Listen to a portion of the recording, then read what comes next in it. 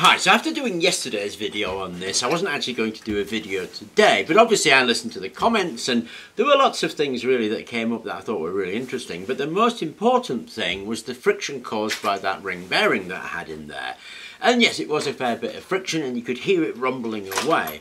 I was always unhappy with that because of course the idea behind this thing is it needs to spin freely. So what I've done is I've created this arm here, and you'll have a better look at it in a minute when it's outside.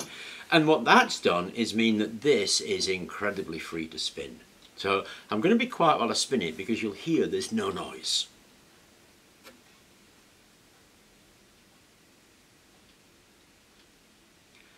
Isn't that quiet? So there's no noise because there's no contact really worth speaking of. Of course on the central axle there is a couple of bearings. It is contacting on them, but there's no rumbling, no squeaking, no noise, and look how it continues despite that little push. Now it's really important it does that because we have no reactance in those coils. So the minute that starts to spin, it starts to generate. And it starts to generate real power because it is actually under load all of the time. Because those capacitors, of course, are getting charged. Now the capacitors, are whatever voltage they get charged to, you can work out how much energy has been produced in terms of joules by looking at the capacitance, and there are 1,000 farads each and there's 14 of them, so there's 14,000 farads, times whatever the voltage is will give you the amount of energy that's actually been stored in there from this thing. And that's real energy, that's real power that can be used to do stuff like charge your phone, run a motor, light a light. So it's already under load by charging those capacitors. Now, of course, we want to do something else with that, and the capacitors, of course, will self-discharge, so there are things we want to do about that, but I'm thinking battery and blocking diode, maybe, something like that. But this is already producing energy. Now, I've done a 1/16 of it, which is sufficient, really, for me to test it, and we, of course, have no wind worth speaking of. We're getting a little blow, tiny breeze in this sort of region of, I don't know, 0.2 to 0.5 meters per second. So not enough to even start a commercial generator. The startup speed of those is significantly higher. I'm not 100% sure, but I think it's about 3 meters a second or something it needs to even begin turning. This, remember, is all about being able to capture that lower energy that currently nobody's even looking at. Now the main things I've paid for on here are obviously the bearings and the magnets. Everything else has been scavenged from somewhere and reused. So this frame, it's a piece of shelving. This is a pipe. I did buy the pipe.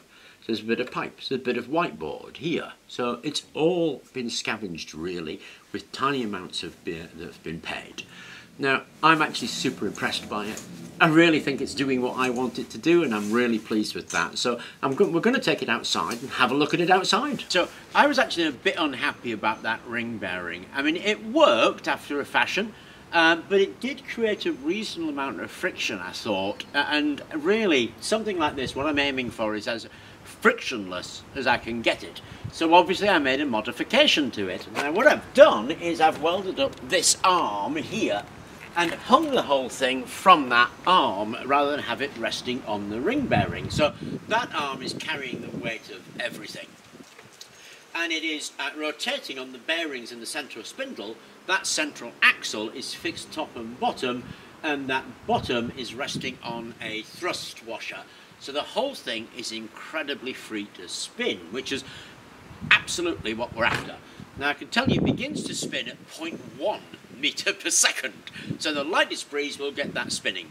If we get anything more than that, then it will spin quite quickly. At the moment, I've got a wind speed meter. At the moment, I'm measuring a wind speed of 0. So really, we've had a little bit of a blow and then no wind, and then a little bit of a blow and then no wind, which is exactly the kind of conditions you get most of the day. But this thing is generating. It has actually charged those capacitors up to 8.97 volts. Now they're 1,000 farad capacitors. There's obviously, I think there are 14 of them. They've been charged to that voltage, so you can calculate how many joules we've got in those capacitors if you want, and that'll tell you the energy that has actually been harvested by this thing in the 10 minutes I've had it out here. And so that is usable power. Now people have been saying all you're doing is measuring the voltage and why don't you put it under load? You've got to realise that if it's a charging capacitor, it is under load. So this thing is already under load. All we have to do really is know what the capacitance are and read the voltage, and we can calculate how many joules of real power is stored in there. And then of course those joules can be converted easily to do work just by connecting a motor or a light. So we know what energy is in here, and we know how this will perform under load. Now obviously I've done a quarter of it, and we could get 16 times that by doubling the amount of coils and putting them top and bottom, as have been suggested by lots of people. So this entire quarter done is telling us a lot about the performance of this. Now because we've put this, look, it's spinning already, and that is 0.7, that little blow is stopped now, is 0.7.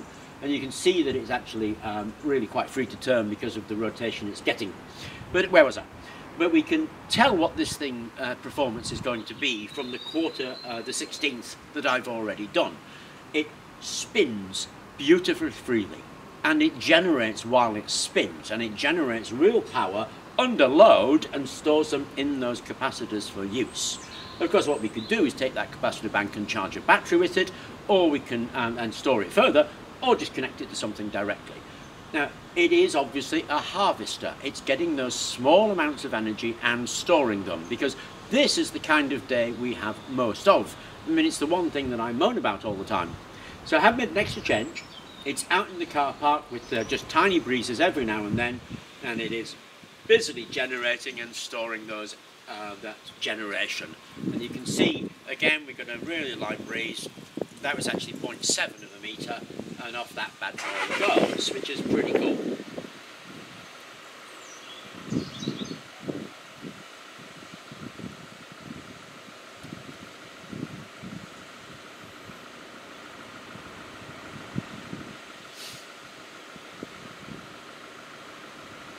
.1 meters per second.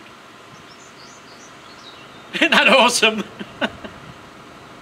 Anyway, I thought I would share that with you, as we're doing yet another test, and I quite like to test things when I've done something. I hope you enjoyed the video, and thank you very much for watching. If we do get some real wind, obviously I'll give a report on what that's doing.